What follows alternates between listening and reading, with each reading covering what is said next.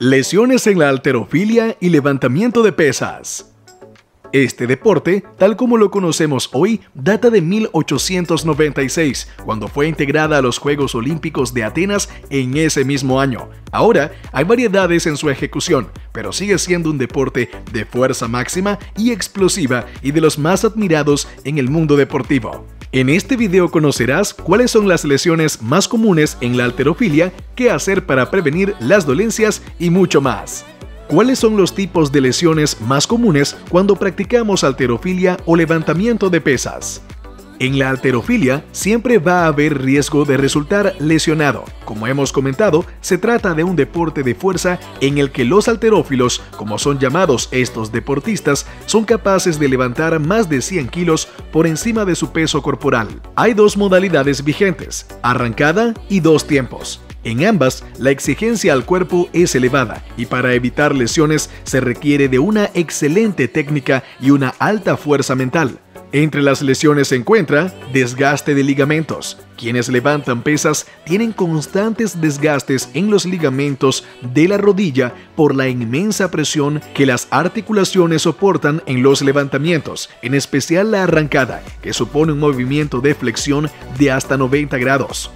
Esguince de rodilla. Bien sea en la modalidad arrancada o dos tiempos, tu cuerpo puede perder el equilibrio y la rodilla moverse hacia los lados. Si sumamos el gran peso que soportan las rodillas en los levantamientos, entonces hay una alta probabilidad de que haya un tirón que desgarra total o parcialmente los ligamentos.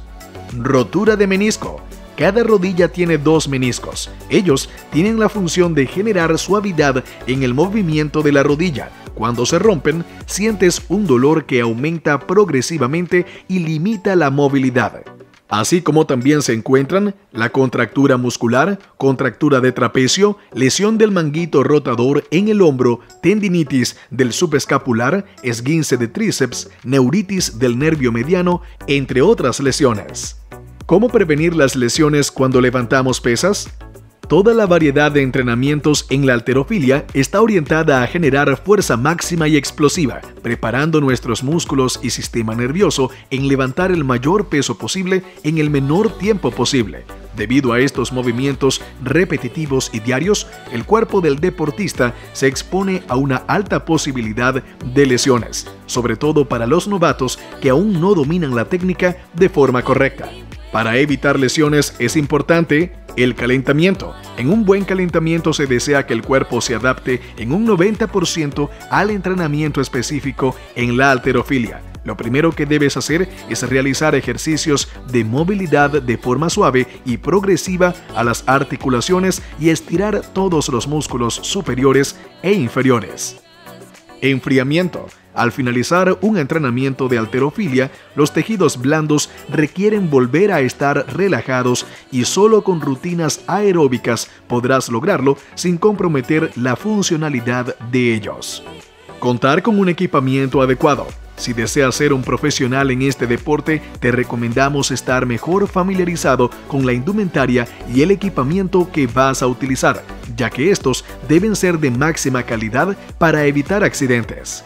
Nutrición e hidratación adecuada. La base es la fuerza y sin músculos no es posible que el deportista cuente con la potencia suficiente para seguir avanzando en sus objetivos. Terapias de recuperación. Entre las terapias se encuentran el masaje deportivo, uso de terapias de frío y calor, uso de prendas de compresión, uso de terapias de acupresión, uso de termoterapia y crioterapia. ¿Cuándo debemos acudir a un especialista para el tratamiento de lesiones en la halterofilia? Hay lesiones en las que el dolor te advertirá que debes ir a un especialista, como los esguinces de grado 2 y 3. Si el esguince es de grado 1, quizá pueda estar oculto y a medida que no le prestes atención, habrá un aumento del daño en tendones y ligamentos, agravándose la lesión. Las luxaciones de hombro y rodilla son casos a atender de inmediato. Por último, están las fracturas óseas de tibia, clavícula y los huesos del antebrazo. No dudes en visitar feelrecovery.com, donde podrás encontrar los mejores productos para la prevención y recuperación de lesiones, mejorar tu rendimiento deportivo y calidad de vida, Ya sabes, sin dolor, la vida es mucho mejor.